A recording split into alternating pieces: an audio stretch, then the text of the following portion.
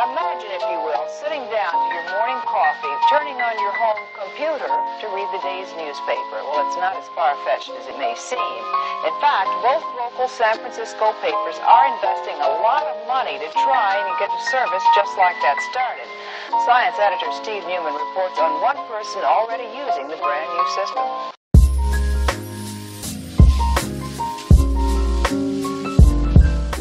Social media is the best opportunity this industry has ever had to communicate and reach outside to different people, new markets, and increase the potential for business, for cultural expansion, just to keep this entire heritage alive.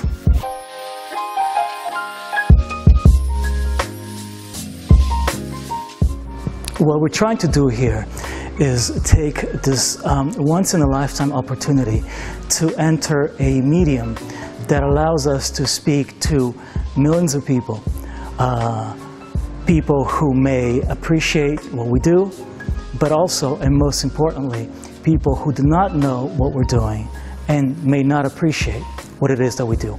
So the industry as a whole has an incredible chance right now to reach out and be known.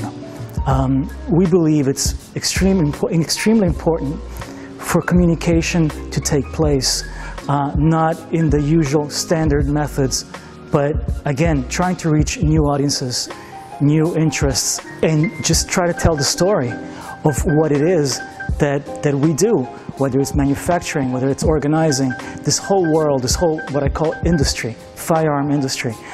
It needs to be communicated. It needs to be talked about. And again, social media is probably the best way to do it right now. It's extremely affordable, it's extremely easy, and it's a possibility that we believe we should be jumping on.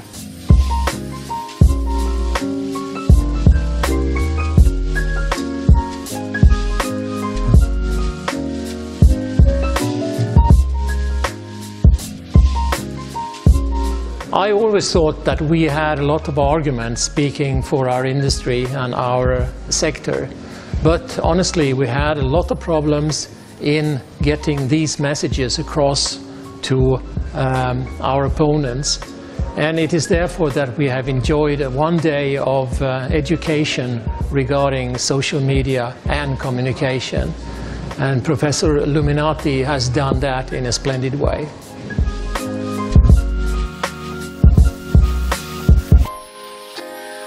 Meanwhile, across town, in this less than fashionable cubbyhole of the San Francisco Examiner, these editors are programming today's copy of the paper into that same Ohio computer.